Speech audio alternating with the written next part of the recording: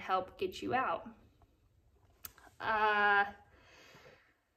The thing I love the most about my job is the fact that I get to help people and that we get to be outside the majority of the day. We don't have to sit at a desk or in an office. We get to be out training and working out. It's kind of like a second family being at the firehouse, because we do our daily checks during the morning.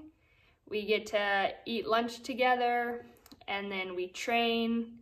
We run calls if the calls come in, and then we all make dinner together and eat as a family.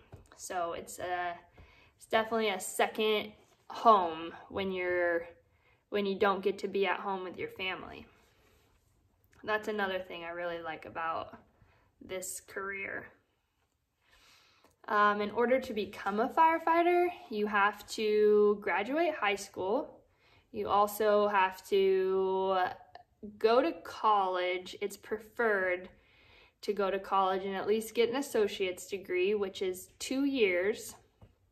Then you have to complete a fire academy, which is about 3 months, and they do a bunch of book work, and you also do physical activity to make sure you are physically and mentally ready to do the job.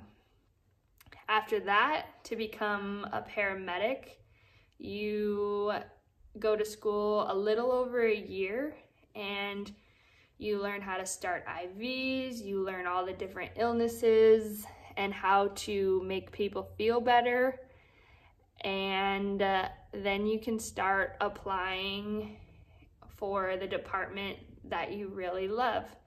In the Reno-Sparks area, we have a lot of different ones to choose from, so it's great because you can figure out which department will best suit you.